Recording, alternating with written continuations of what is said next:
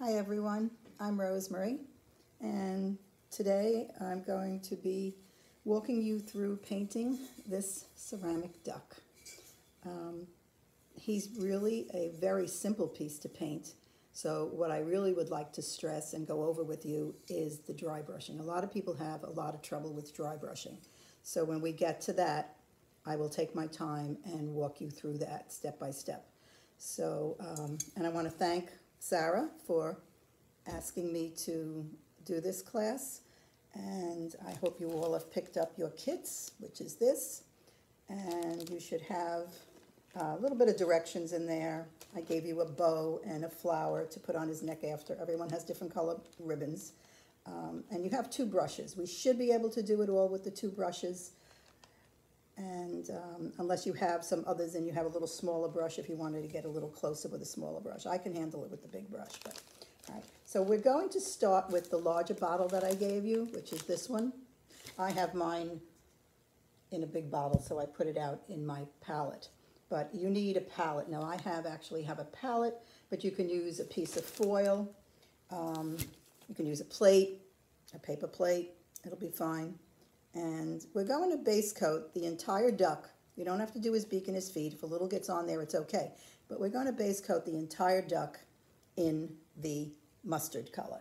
Now I have this duck here because I gave out an assortment of these two ducks, and people may think that this one is bigger. It's not. They're the same ducks. There's actually 3 in a set, and they just are in different positions. He's squatting down, this one's leaning up, and the other one is standing, which I didn't even use.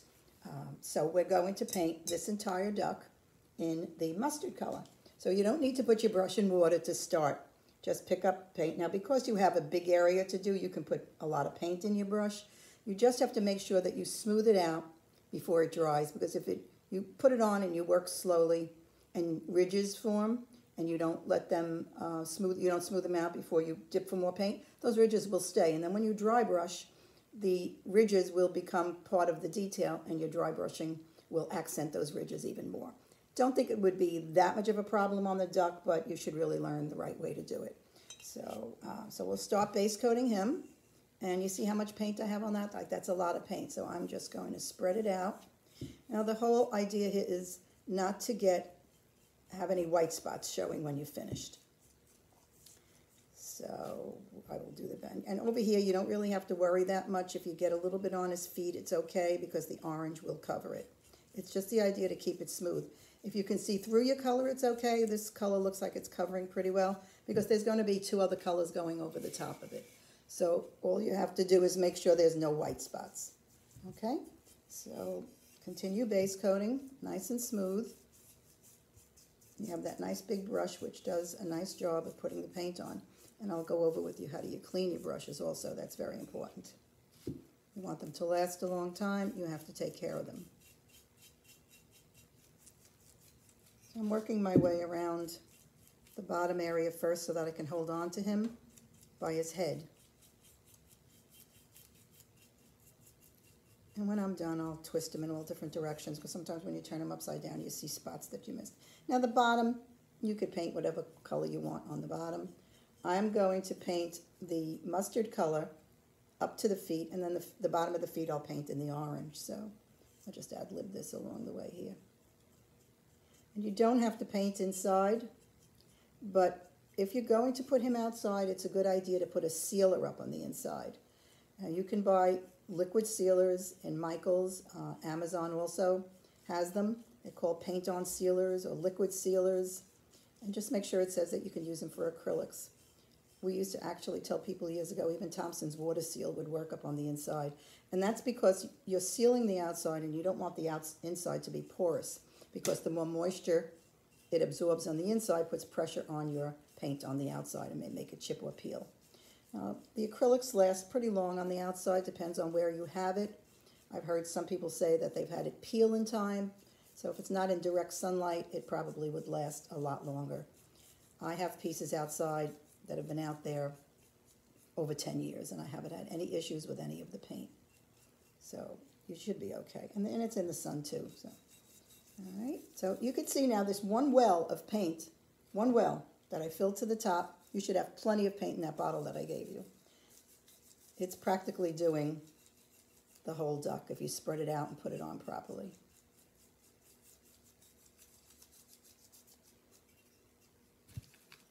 I'll probably need to put a little bit more in there, but you'll have plenty of paint. You can hold on to it for another time when we do a class if there's a color I don't give you, and you'll have a little extra then. There's not many colors on this duck. He just really has like maybe 4 colors on him. I'll put a little bit more color in my palette. Okay.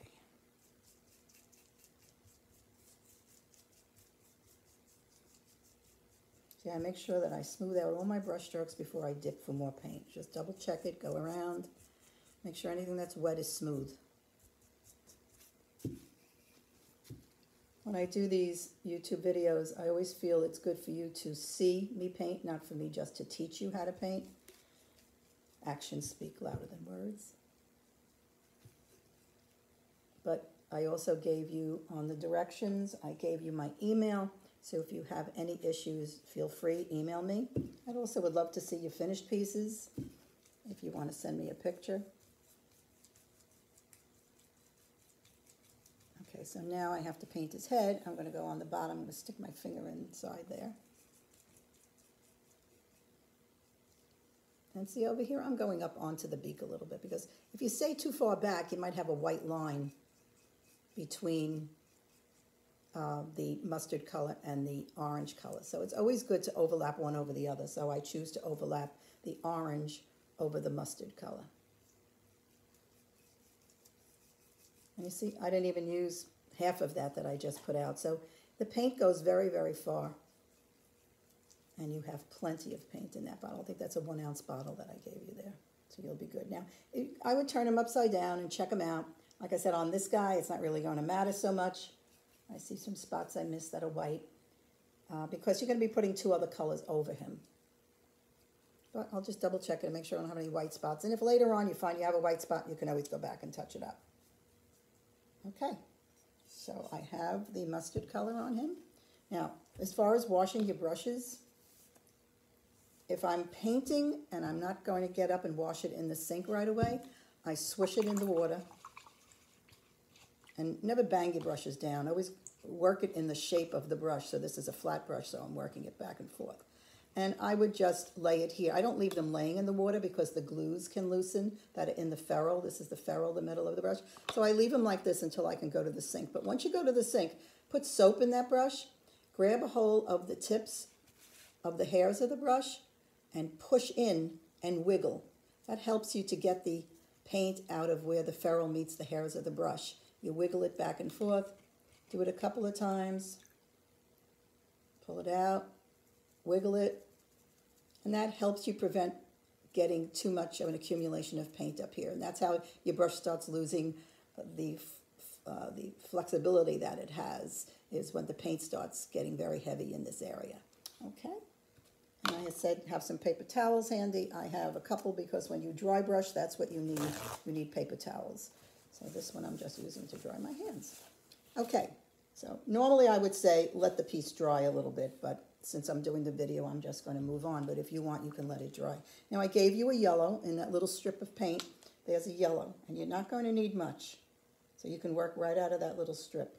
Now, dry brushing. This is where people need instructions.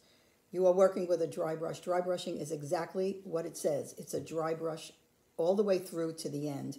Now, when I only have one dry brush, I work from my lightest color, usually work from my lightest color to my darkest color. But on the duck, I'm going to work the opposite because they're both light colors, the white and the yellow that we're going to be using. So you don't put a lot of paint in the brush. You tip the brush and just do a little bit of paint.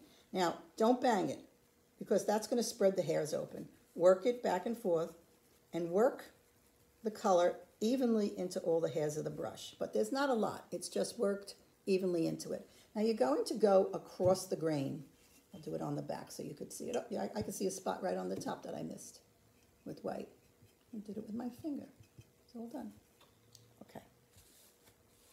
All right, so we're going to start out with the yellow because I don't like to go directly to the white. All right, I like to go to the yellow and have a little bit of contrast with the yellow and the white. Okay? So, against the grain. So if your grain is going up and down, which is vertical, okay, you're going to go, no, if it, okay, I don't really know. So horizontal is across, vertical is up and down. So if your lines, your details going up and down, you're going to go across, okay? So very, very gently, with a very, very, very light hand, go across the grain. And if you went straight to the white, you would see your mistakes much faster. So with the yellow, it's closer to the mustard, and you could get the feel of how dry brushing goes on. So if you see, I'm using one side of the brush. Now I'm going to twist the brush around because the other side of the brush has paint in it also. And don't go all over the piece. Like take a little section, a 2-3 inch little section, and work it until you like the way it looks. I'm going back and forth both ways. Now I know there's not a lot of paint in the brush. I will press a little harder. I start out with a very, very, very light hand. A gentleman who taught at my store years ago told me you should be able to come by when you first start out and pull the brush right out of your hand, so you're not holding it tight. You're holding it very loosely to start. So if you have too much paint in the brush, you're not going to get a big blob. And with you, if you have too much paint and you make a blob, you just go back with the mustard, put it on, and let it dry again. Okay, so I don't know if you can see that. It's very light. It's very light. It's just the yellow. I'm going to be doing that first. I know the directions said to do the orange next, but I'd rather go to the dry brushing. And then we'll go back to the orange color. So again, across the grain, both sides of the brush. And when I feel I have nothing left in the brush, and you can see, I dip twice into paint, and I could do the whole back of the duck. Now, dry brushing is accumulated in a couple of coats. It's not something, and that's a mistake that a lot of people make. They want to see the finished product with the first application of the paint, and that's not going to happen.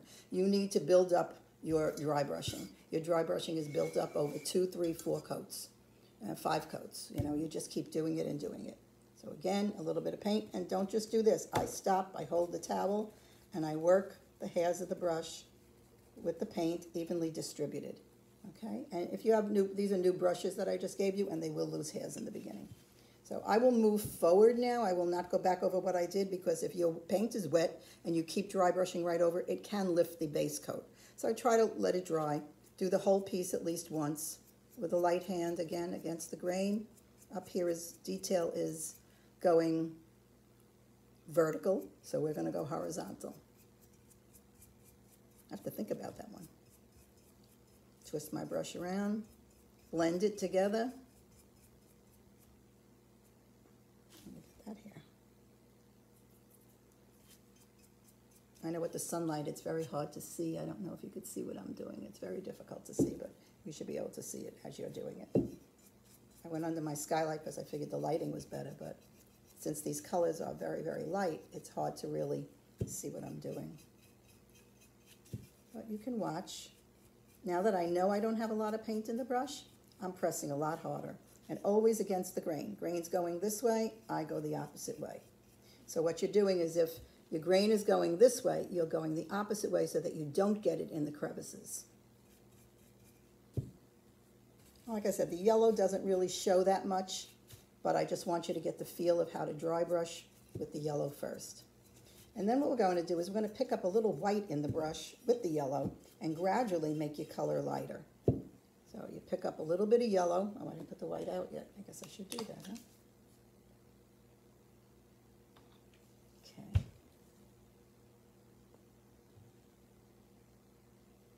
So what I do here is never wash your brush in between colors while you're painting.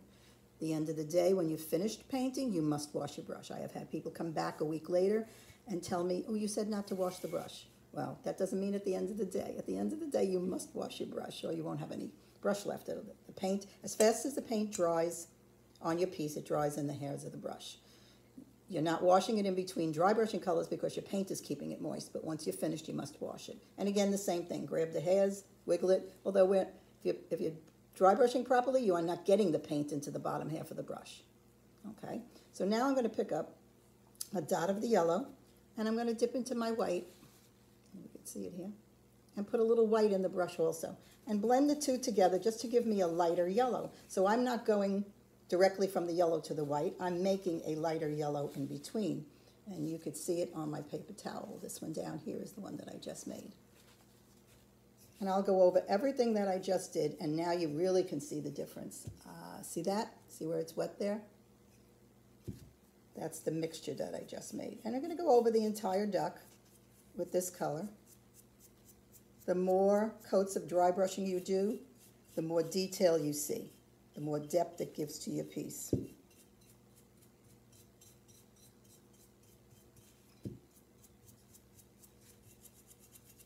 Now when I know that I don't have too much paint in the brush, I go back and forth, back and forth, back and forth with the flat. Always work with the flat side of the brush. I don't work point in because that would put your color in the crevices. Flat side of the brush. Now I'm going slow so you can see it, but once you get used to it, you can go a little faster. But just keep working the area that you did. Don't just put it on once and move. I would stay here, blend it. And when you have nothing in the brush, you actually can go the same direction as the crevices because you really won't get anything in the crevices. That I just do just to blend the colors properly. Okay, so again, that one brush load did almost the whole duck, but I'm going to do it a second time. Pick a little bit of yellow, pick a little bit of white, blend them together. And each coat that I do, these brushes really shed, each coat that I do, it gets a little bit lighter. And again, I don't know if you could really see it, but it gets a little bit lighter with each coat that you do.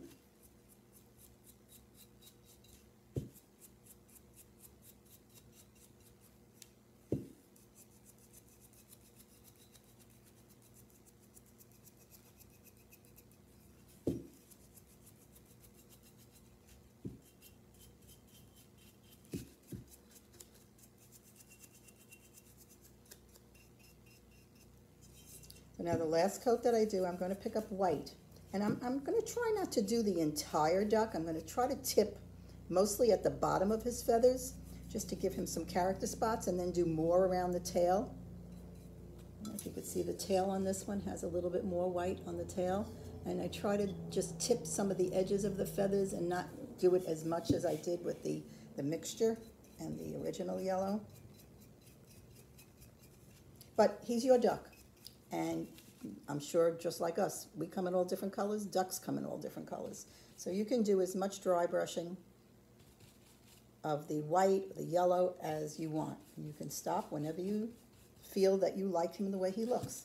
All right, this was done a very long time ago, and I might have base coated him in a different color, which they discontinue colors on me every time I get used to them. So it might not look exactly the same, but he does have a mustard color underneath. See, that's my mustard color. Is maybe a little bit different than what you started with. Not that much different, though. So.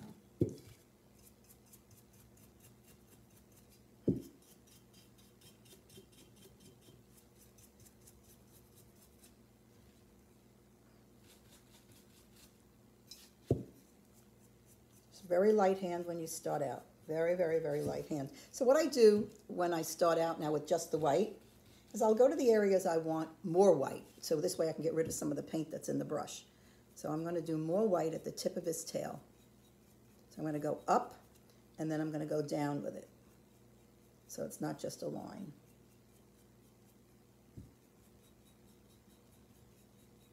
You can see that. I have a lot more white there. And then you give him character spots. You may want to do his chest area. A lot of animals are whiter in the chest. I know dogs, cats, they always have whiter chests. So you can do that with him too, but it's a little harder to dry brush on a flat surface. So I start out by putting a little bit onto his feathers. And I'm not doing it as much as I did the yellow. It doesn't have to be all over.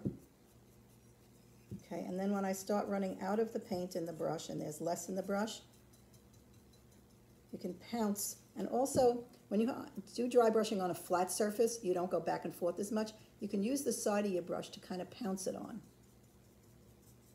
Turn it around, pounce in there. Now to blend it, because I don't like the way it looks, I'll pull it with the side of the brush to the right and the left.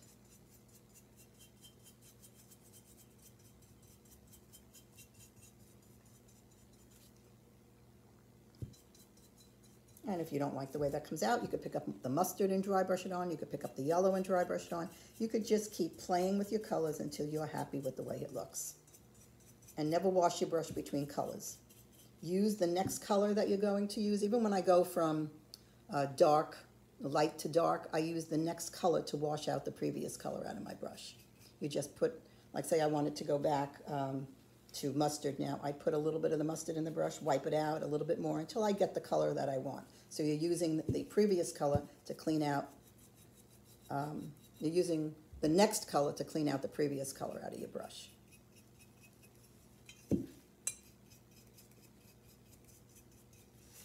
All right, I think you have the idea now, and like I said, if you have any questions, please feel free to contact me as far as the dry brushing is concerned. And I'm going to stop now, and I'm not going to wash the brush yet because I want to go back and dry brush the beaks and the feet with a little bit of yellow on the tip.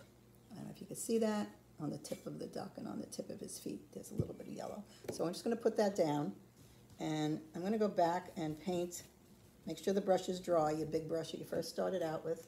And we're going to put the orange on the beak and the feet.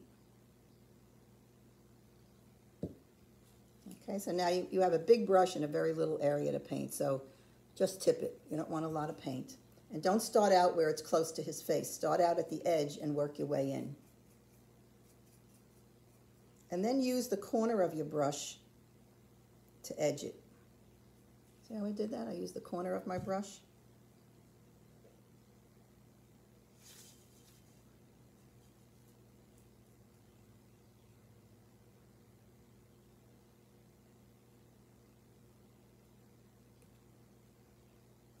Okay, that went on very well with the big brush.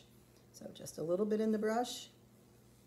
Start out away from the edge until you get the feel of how much paint you have in the brush. And then turn the brush on its side. You can see this. And use the edge of the brush, like the right or left corner. I'm using the left corner because I'm working in this way, to get close to the duck body.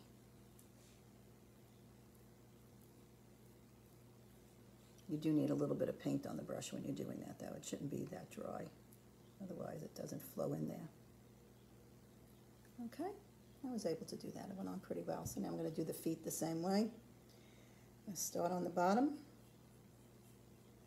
get rid of my excess paint, and I'll work my way in and use the corner of the brush, because it's not a small brush, unless you have a small brush. Use the corner of the brush to do your edging.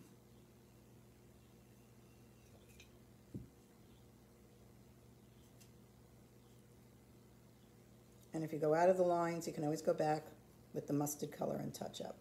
So I got that one on perfectly. That went on very well. I'll do the other side. I always start on the bottom because I want it to dry so I could stand them up. So I don't want to do that last, so I figure while I'm doing the top part that's drying.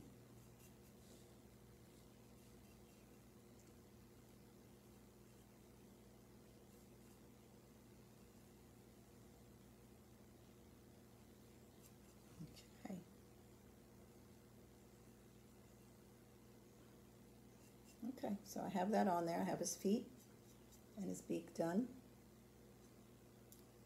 I'm going to put that in the water again, swish it around. Don't bang it down, swish it around, blot it out, and just lay it across the top of the bowl until you get a chance to wash it. Now, these are a little bit wet, so if I was you, I would let it dry a little bit. You can always pause the video, but for me, I just want to keep going so you could see what I'm doing. So now I'm going to pick up a little bit of the yellow, and I'm going to dry brush it in from the tip, in toward the face, because I don't want to go this way, because then you'll have a line in the middle of the beak. So we want to take the edge of the beak and feather it in, and then go the opposite way, go down.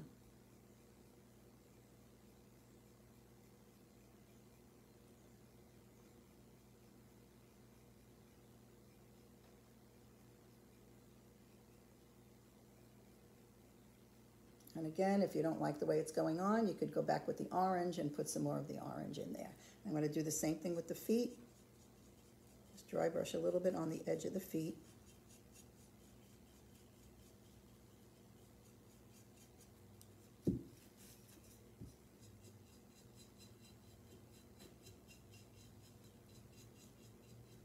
Now, on the feet, I'm not necessarily going straight up because I don't want to get it all over the body, so I am flipping down, and that puts a little bit of the orange, the yellow onto the tip of the feet.